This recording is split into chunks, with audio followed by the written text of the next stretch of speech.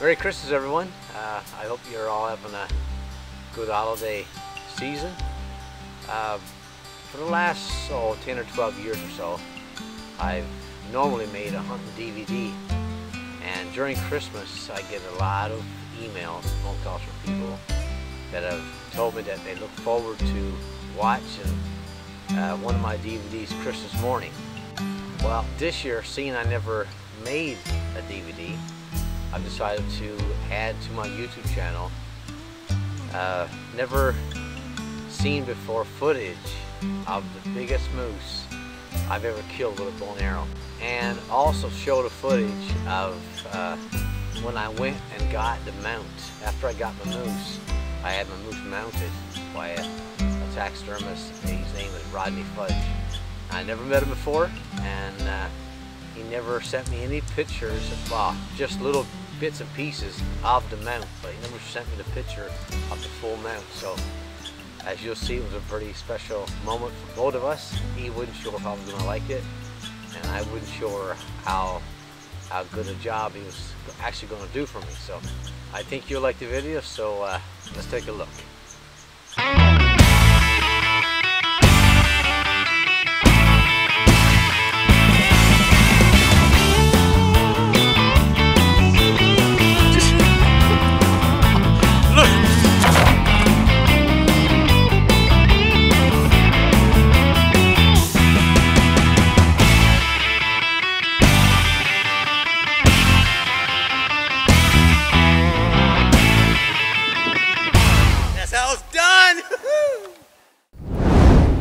Okay, now before my hunt starts, I want to show you some great footage Daniel Archery and Dennis Quigley got of this moose that I'm after 2 days before I went after him.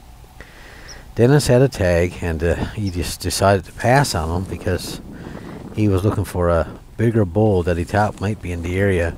And besides, Dennis had several other awesome bulls under his belt from years gone by that was much bigger than the bull I was after.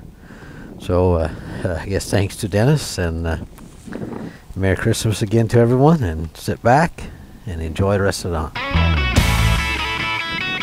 As you can see, the boys never got footage of just one, but three great bulls together. There's two here now, and the third one shows up here, and he's a little bit smaller, but still a real nice bull.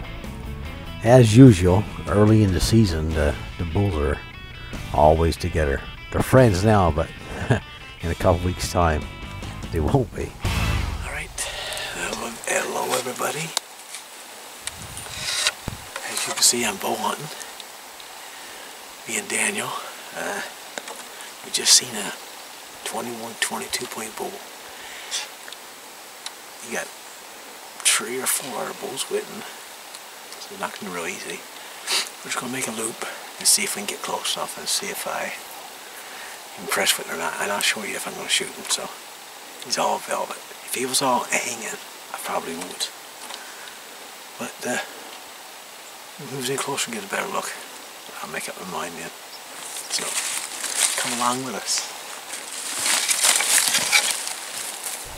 Okay, this plan that we had in mind, we had no clue if it was going to work. We didn't see the moose bed down. We just lost sight of him, but given it was around, I don't know, 10:30, 11 o'clock, we just kind of guessed that, well, maybe soon we're going to bed down. So we decided to just make a loop and to get downwind of him and come in around and just hope that we could find him again.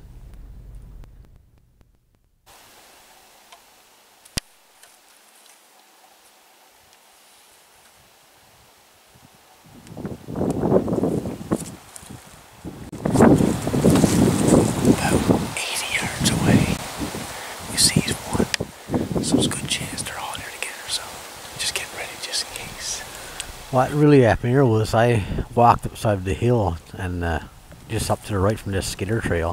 When I looked back down, sure enough, just ahead of us there now, over this little bank, I can see the antlers of one. We couldn't call them, it was just too early in the season, and they weren't making a sound. Just that I figured that once we got close enough, even though it was way before the rut, once you get close enough, you can usually like challenge a bull, and he'll kind of try and come and confront you. Sure enough, when we got like maybe 60, 65 yards from him, here they come.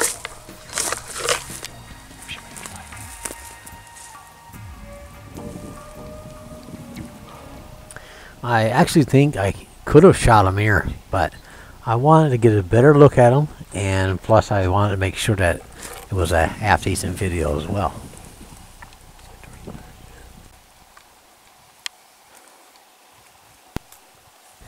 The biggest one was in front, and when we seen him walking up the skidder trail he's in right now, we knew that this trail circled up on the back of us, and we knew what his plan was, to try to get downwind of us, to smell us before he actually come in to confront us.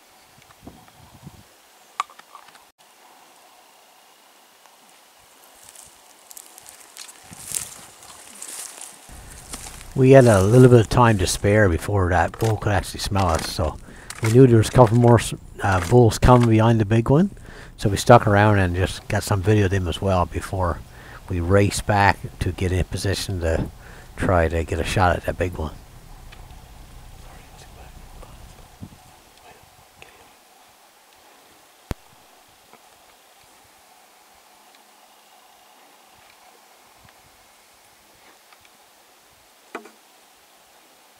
By the time we got back to where we expected to see the bull, sure enough, here he was coming down the hill, just like we expected. The wind was right in our face, and was a little bit of mist falling, and the water always was, and the mist would always be on the camera lens, so that's what you're seeing on the lens every now and then.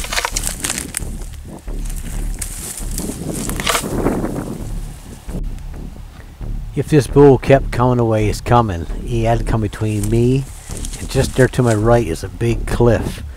Only like 20 yards space between me and the cliff that the moose had to come down to get downwind of us. So I said, I'm going to get a shot for sure.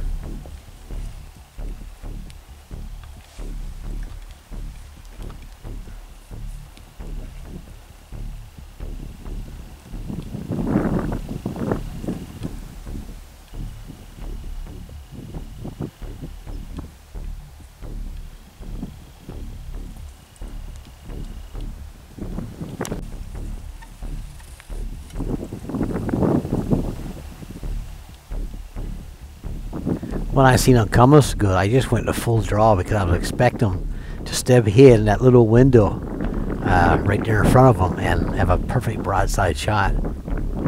And trying to stay at full draw, I started to feel the pressure.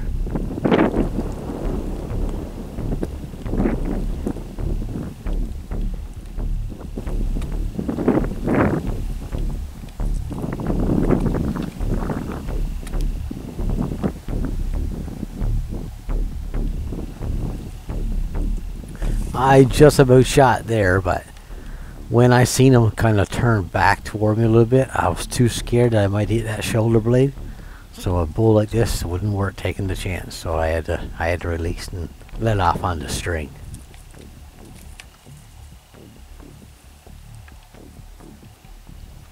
Keep in mind now, this bull is only like 10 or 12 yards away.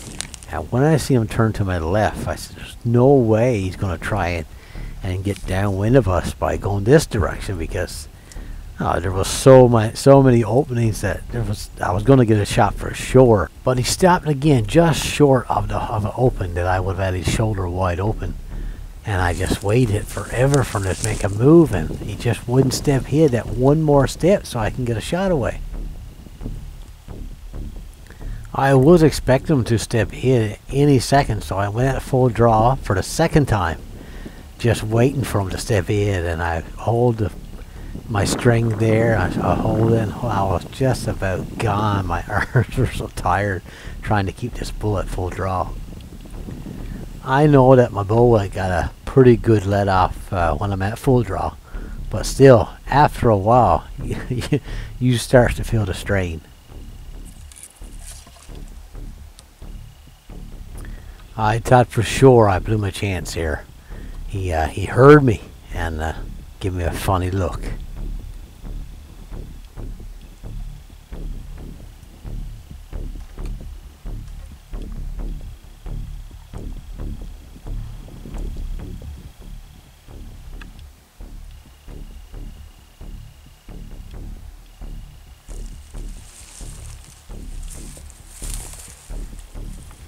It seemed like he wasn't sure which way he wanted to go, to my right or to my left.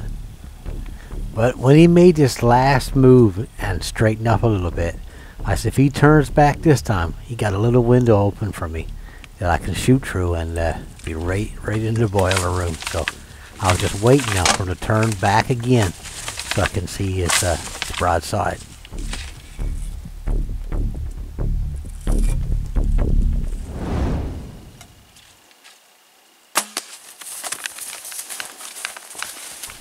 There was no way it was going very far. The arrow went right where I wanted him to go.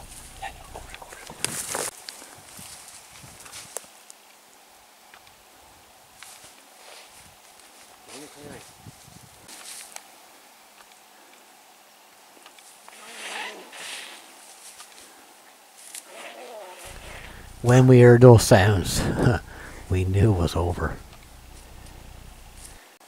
He's down, Dion. That's how it's done! I think he's 22 points, I think. What was that? What, 15 yards? No, I say more like 10. Wicked. Well over. Whew. Thing went down. Did you get on camera falling down? Or? Yeah, pretty much. Yeah, but I think Bit of woods. He's toast, so. Gonna go up and see how big he is. My biggest is 15 points. 15 points with the bow. So, yeah, with a bow, I mean.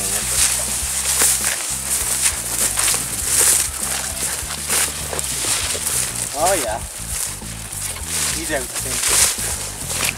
Make sure. Alright, here goes. Oh, damn, that's beautiful, boy. 1, 2, 3, 4, 5, 6, 7, 8, 9. 2 there. 10, 11, 12, 13, 14, 15, 16, 17, 18, 19, 20, 21, 22, 23. Haha. Oh man. Get two, I didn't know it. Yes, boy. Yeah. Wicked, wicked. 1, 2, 3, 4, 5, 6, 7, 8, 9, 10, 11, 12, 13, 14, 15, 16, 17, 18, 19, 20, 22, 23. Beautiful. Wicked, wicked. What a beauty bow. Huh? This guy's lit. Oh, that's so nice. Isn't it, boy? Man. It's my first one ever in velvet that I've ever killed in velvet. So, first one over 20 points. Sure. Yeah, I'm a little bit excited. I can't help it. Like I said before, if I lose that excitement, you just want to give up hunting. You agree? I agree, 100%. He haven't got a big spread, but he's just a nice bull.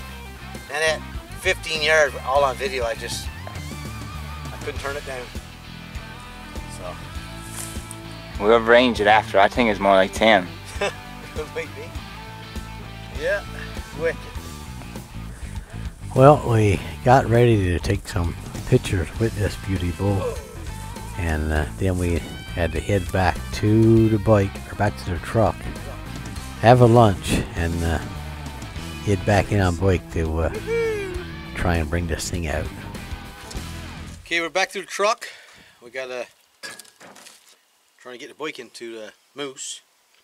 Before we do, we're gonna have a quick lunch. The last time we shared lunch, what was it? Pudding sandwich. Pudding sandwich, but they were moved up quite a bit. Mary Brown's. So I got to share with you, of course, because he got nothing. Oh no! Just look what just happened. Take a look at this. That's what I get for being nice. Look, tip mine over on the ground. But don't worry, not be much left here for the Jays to eat. Time I'm finished. We're going to enjoy this as much as I can. And then we're going to go in and bring out my moose. Any comments there? Hopefully we has no trouble. That's right. That's the only thing I hope for. He is on a K&M, not a Players today, so. Yeah. Not sure how that's going to work out. But we'll see.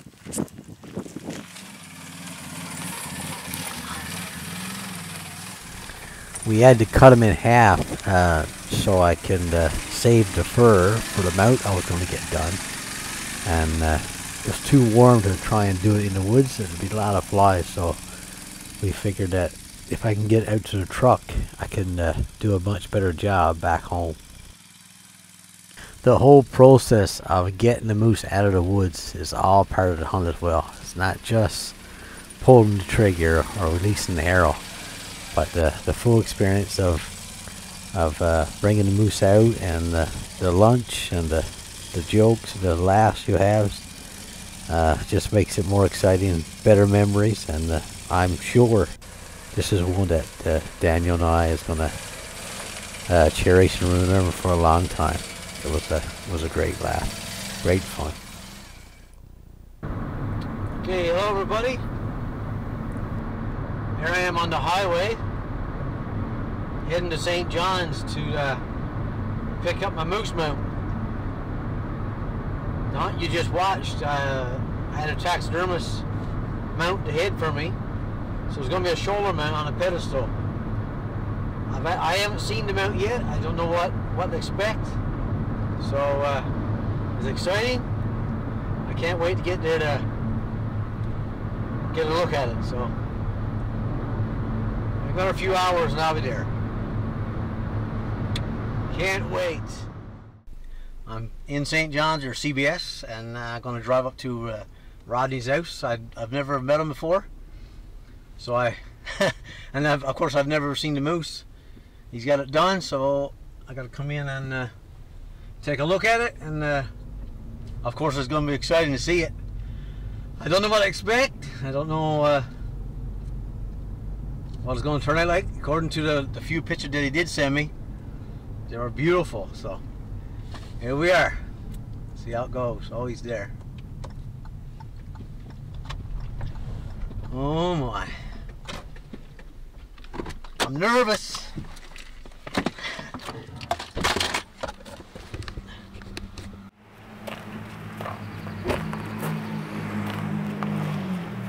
Hey, you finally made it. Finally. Oh, For the nice first to time. finally see you.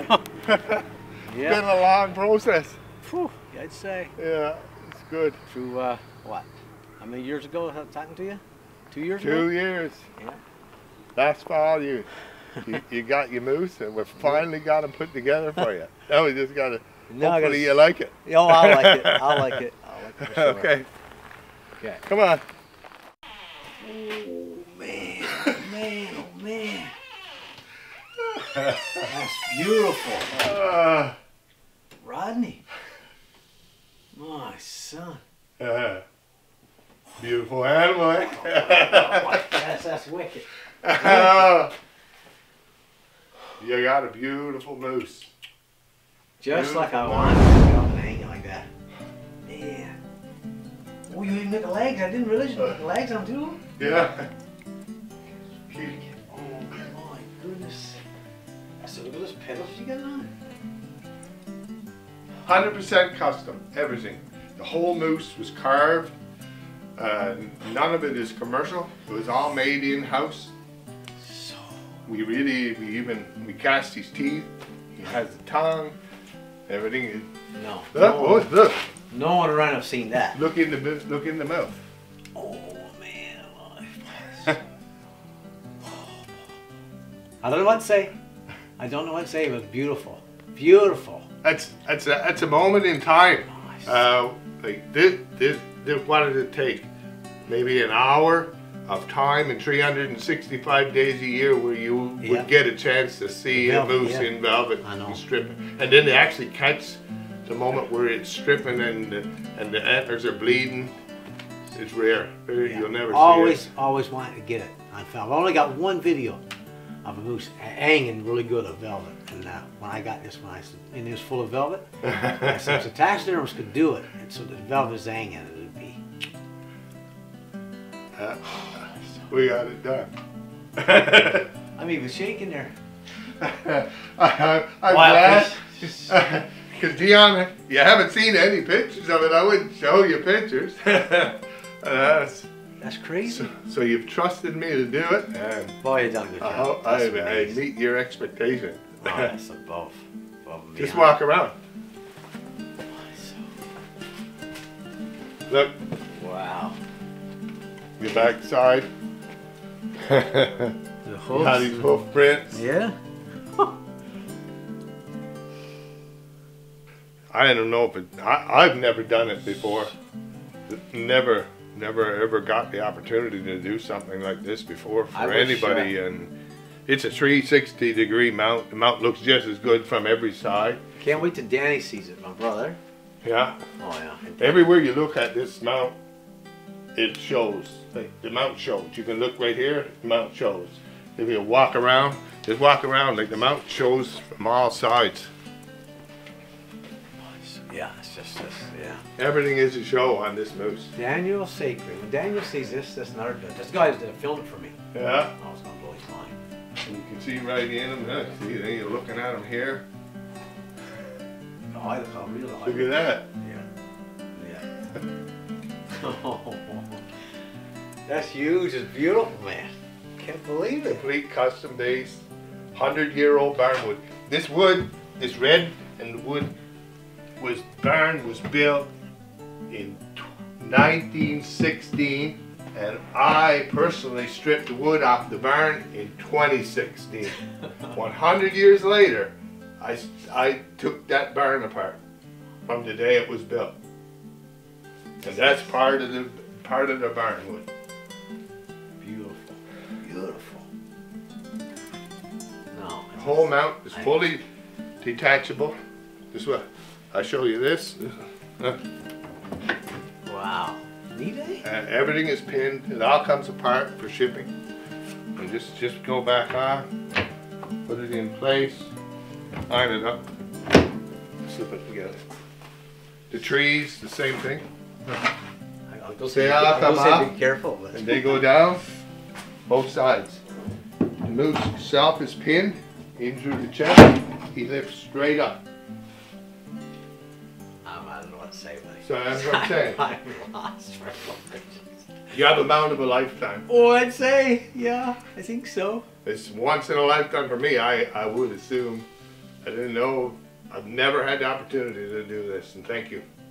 Oh, thank you very much, man. It's just nuts. I'm gonna get a lot of people that want to see this. Oh, Moose has made my shop busy. Right from the start. It started when we started carving this form. I never did think I would ever get a moose mount done. Like, just, and I didn't, and I've seen so many of them, and I didn't think that they'd do the moose justice. Like, No, they looked skinnier, and they looked, I don't know, just didn't look nice. I always felt, well, man, wow, that looks like it's real. That's crazy. That's true. I just, We take a lot of pride in our mounts. boy, so. In each and every one, I guess you can see, at least look in the mouth I have here. It's a full, complete, right on down this rope. Nuts. No, I don't know. I don't know what to do. It's just beautiful, man. I can't believe it. And you notice, he's got grass in his mouth and chewed His up mouth leaves. is wet. Yeah, and it's full of chewed up spruce boughs. Yeah. I see it, yeah. You've never seen him with a clean mouth. No.